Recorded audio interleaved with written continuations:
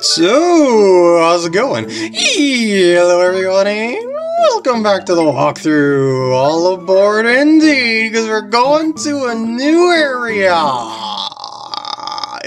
So, I'm gonna cut until I get there. I'm pretty sure that demon train's gonna pass by the time I get to that corner, so we should be okay. Oh yeah, plenty of leeway up there. Alright, here we are, new tracks turning onto them right now. Oh man, that's another one of those arches. Look at that. So maybe, actually I should get rid of this arrow now. I was gonna say, so maybe we should make a little mark of this arch. That has kind of a terrible edge there. Oh boy, I'm gonna spend 3 hours on this, aren't I? Oh geez, do it in one stroke, PkGam. One stroke, there we go. Alright. Normally, if I was in like GIMP or something, I would zoom in so I would have much easier pen control, but well, don't really have that option here, do I? Ooh, Bulblin, nope, bad, nope, you're okay. We're good.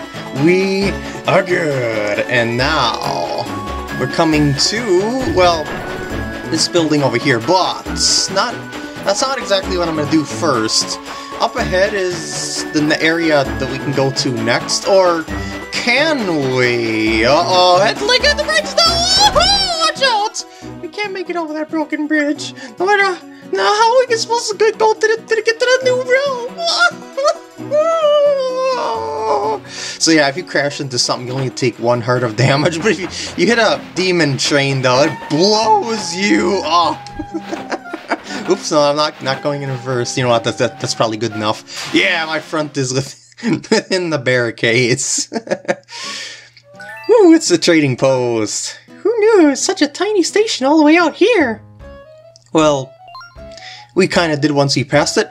Why don't we see who lives in that house over there? Okay, but first, exploration! Because why not? Nothing there really. It's too bad. Too bad. You could cut the grass all day, but you aren't getting anywhere. Oh man. Just look at that bridge! It's a complete mess! How are we supposed to get to the other side with the bridge in this state? Maybe someone around here can fix it for us. Maybe. But I wouldn't count on it. You'll see what I mean when we get there. Oh boy, it's gonna be epic. Oh, hello. Hello? Hello? Yeah, I know, I'm supposed to wake it. La la.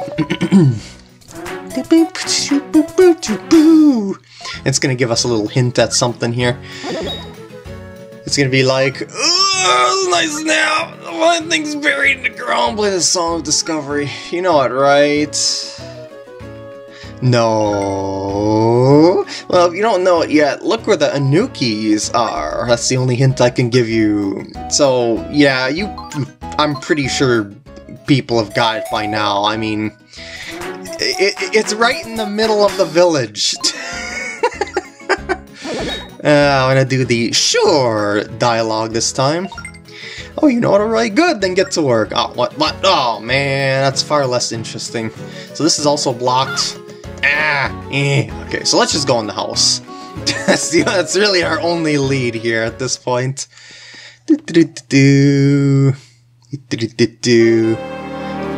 Uh-oh. Well, what do we have here? Ah!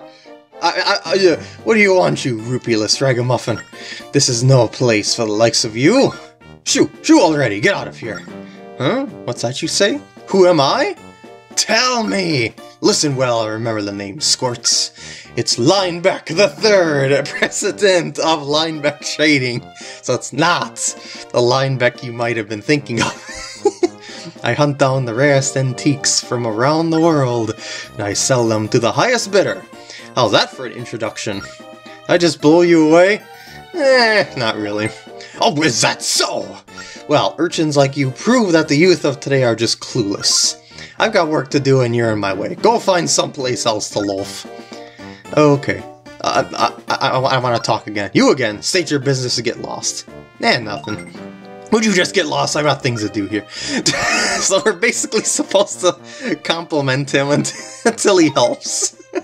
Well, you do make a good point there. I am pretty spectacular.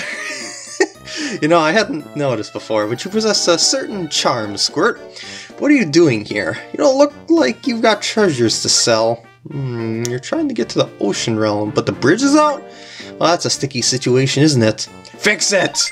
Sheesh, kid, what planet are you from? Do I look like I fix bridges? No way. But I agree that the bridge is a sad mess. The huge storms we had recently... the huge storms we had really did a number on it, not recently. I was going to call a bridge worker I know in the snow realm to fix this mess, but with the spirit tracks vanishing, I've got bigger fish to fry. See, I deal with merchants all over the world, and I can't get anywhere now. Wait, you're an engineer, aren't you? Oh, that's just perfect. Go fetch that bridge worker so we can both get on with our business. Sounds good? Really? Think about it, Squirt. If we don't get that bridge fixed, you aren't getting near the ocean realm. We're both inconvenienced here, so do the right thing and help me out. Why are you just standing there? Hurry and bring that bridge worker back here. Okay. I don't have a choice there. Woohoo! I knew I liked you, Squirt. I'll wait here, so go fetch the bridge worker. Chop chop now! How do we get roped into this? Go talk to the bridge worker who lives in the snow realm. Oh, if you give him a lift, watch how you drive. The guy gets ruffled easily. If things are too bumpy along the way, expect him to yell at you. Lots. And that's gonna be like the main tutorial on how to follow those signs along the tracks that I've talked to you about along the way on how to read them and stuff like that. But this is gonna be for realsies. So let's go ahead and let's head on over to... Did she say let's go over to her new client? I think that's what she said. I feel like I should stop there. Just to hear that dialogue again. Hold on, one more time. One more time, Zelda, from the top. Oh, no, I wanted to touch you, not... Yes, I would like to. And she's like, let's be on our way then. Okay, not the new Why did I think she said client at the end there? I don't know. Because my eyes playing tricks on me when I was trying to read that really quick on my overly quick jamming of the stylus into my tablet. So, okay, we've got to go over to the snow realm once again. So I'm just going to cut it. Come on, just pass. You guys trapped me and I had to take the side route. Yeah. So, back at the Tower of Spirits here, this is why it's got a multi-way junction turnabout thingy here, because you can choose to go to which place you want to go. Yeah, you like those apples. So this is like the central place, so you don't have to go around like those edge routes to transition from one area to the other. It's just like basically another way to get to a place a little bit quicker. And now, I think I'm actually gonna go over here. I can't draw on the map because I forgot a rabbit. Yeah, so I think I'm just gonna go ahead and grab that while I am at it. And why do I still have a circle on here? That circle should be over here. Haha! This is where we need to stop to actually progress in the story, but rabbit time. And you know, I just realized it would really suck if the positions of things on the map would reset if you were to go through like forest transitions like that. It would be like trying to catch the roaming 3 legendary beasts of Pokemon Gold, Silver, and, well, I guess partially Crystal. Crystal's only got 2 roaming ones, but yeah, because like when you would transition between routes in Gold, Silver, and Crystal, they would move, and you could see that happen if you're tracking their positions in your Pokedex. But you know, it's not a thing that actually happens here. Whoa, what am I doing here? I had the right route drawn. Why did I decide to? Anyway, back to the rabbit. Yeah, like, okay, I was kind of probably watching too much on the upper screen. Yeah, that's what influenced my idea to take this route. But I don't really have to do that now. But the thing about it was back there, I wasted more time than I should have, and I would have been able to make that corner before that demon train would have had any chance of reaching that. So yeah, I think I just instinctively moved this, and I shouldn't have done that, but well, oh shoot, he's coming my way again. He's just doing a full loop. Anyway, the reason why I missed this rabbit before was because this on-screen stuff was here before, and yeah, I mean, you could barely see it on the screen, and well, oh, I got it, yeah, baby, woohoo! And well, the issue with that was, it kind of blocked where that rabbit was. I didn't see the rabbit, and yeah. Oh, you're taking that route. Very nice, very nice. And I also like this particular randomized setup here, because there's one demon train that decided to go over here. There's one that ended up over there instead of two flopping around this area like that. that made things a little bit too complicated getting rabbits, and also just for the sake of clearing our mapper. Yeah, because we don't need this anymore now that we got our rabbits marked out and cleared of that area, so there we go. Oh, just as a few quick notes as I'm getting back over to the bridge maker over here, the demon trains will never appear on these like singular attachment routes. They'll only like go around the loopy ones, such as this. They play it fair so that you can avoid them. Stuff like this, so there's only like one loopy route, that's another thing that they won't really go across, because that's not really a viable way to avoid them, you know, like go all the way around with them or something like that. That's not really, yeah, anything sort of practical. So in terms of the game design, they're like, no, we're just gonna let you go. We're gonna be nice to you and have a good time. Just give you a little trouble every so often just to keep things interesting. Alright, Bridge Maker's Huts. Here we are. Now, do not, and I repeat, don't do this when you've got him as your passenger. Do not break that suddenly.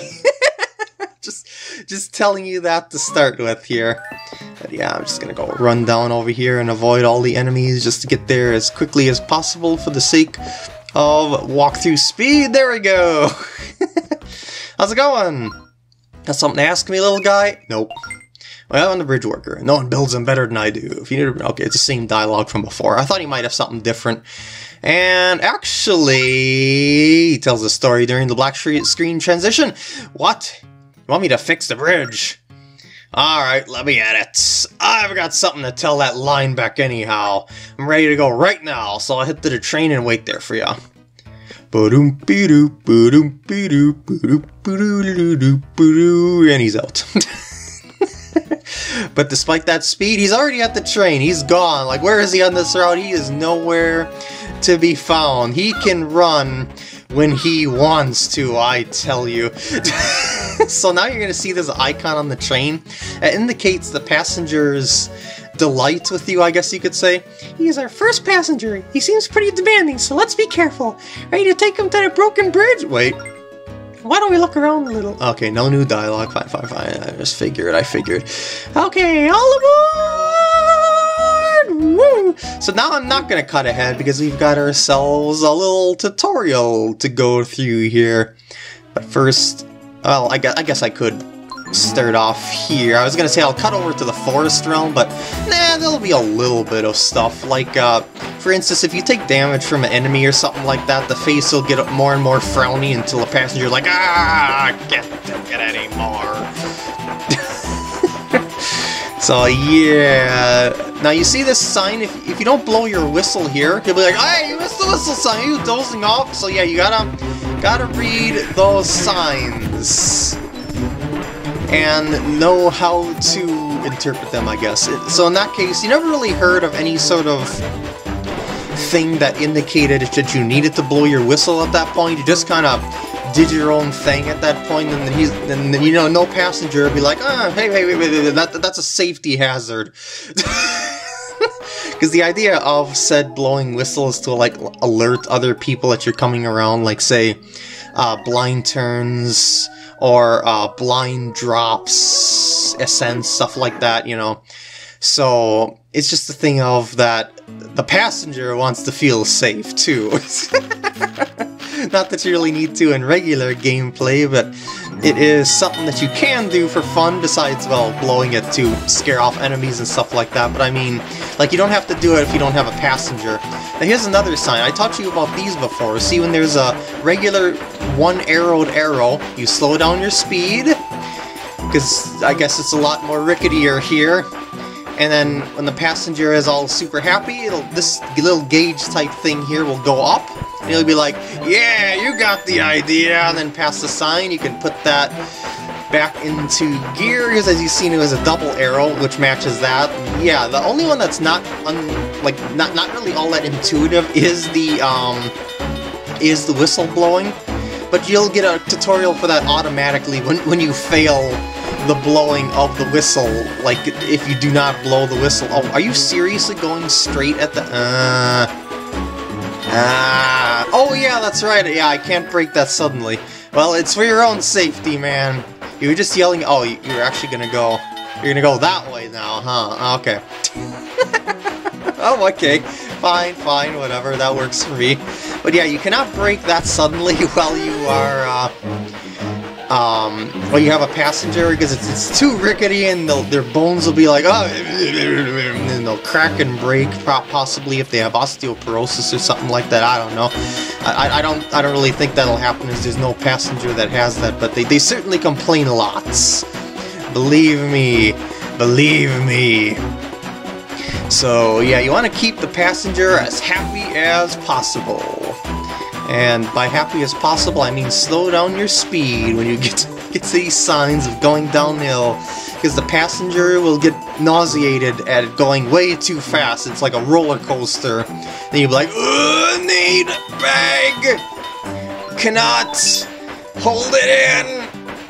And then if you don't have a bag for the passengers, they're just gonna have to stick their head out the window, and then it'll just mess up the tracks, and they'll mess up other people's roaming around these parts. It's just a disaster, and they're like, they don't want that to happen. That's what really upsets them the most, and is what makes their happiness level go down. Although you can shoot the birds too. And it's time to blow our whistle. Alert the people on this blind hill, or the enemies. You know. Bulblin, Bulbo, yep. Oh, no! You sneaky snake! You! Bad! But it looks like we're gonna be making it just fine. So let's get ourselves to a nice slow stop without any sort of braking hard shenanigans. Yeah, we did it! Well, look at that, we're here. You sure know how to ride those rails, kid. He says that even if you have it at max or at medium or anything like that. Alright, like that puts me in a working mood. I'm heading straight to the job sites.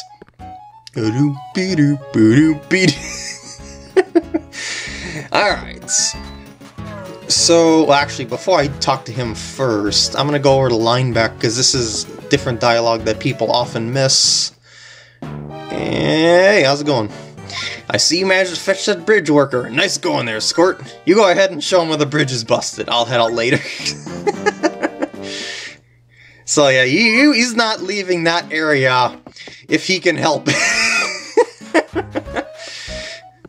Yep, this bridge got a number done on it. It's not beyond fixing, though. It'll take a while, so go kill some time and come back later. Oh, there he is.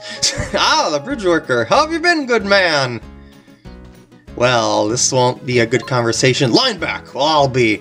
How have you been, you old treasure hound? Much better now that you're here.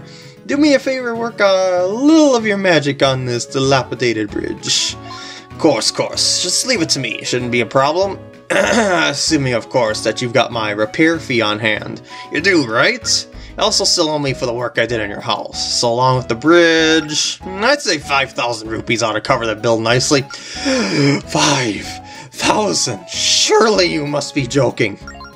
Luckily for both of us, this young fellow has kindly agreed to foot the bill. He is the one who made— What?! He's the one who managed to fix we wanted the bridge fixed in the first place, after all.